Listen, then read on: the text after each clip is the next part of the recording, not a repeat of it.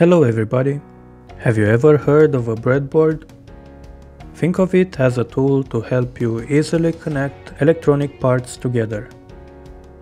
It can be used to make the prototype of your projects, even if they are simple or more complicated, without soldering the parts. Considering that the connections are not permanent, it is easy to remove a component if you make a mistake or just start over and do a new project. Modern breadboards are made from plastic and come in all shapes, sizes and even different colors. The most common sizes you will probably see are full size, half size and mini breadboards. Only the true whole components can be placed into a breadboard, as the components need to have leads or pins to introduce them in the holes. The leads can fit into the breadboard because the inside of a breadboard is made up of rows of tiny metal clips.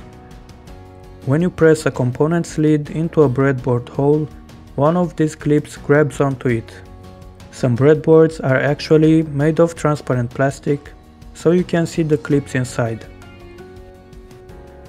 The holes in the rows for ground and supply are electrically connected. There is no physical difference between the positive and negative buses, and using them is not a requirement.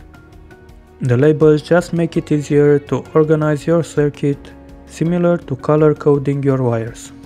The columns though are not connected across the gap, so only 5 holes are connected on columns. Buses on the opposite sides of the breadboard are not connected to each other, and you need to connect them if you want.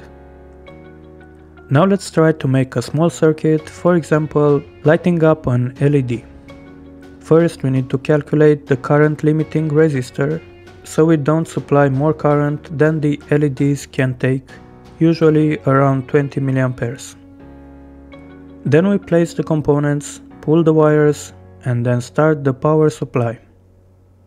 We can add more LEDs in parallel, and if we want to add one more across the gap, we have to pull wires to connect the rows.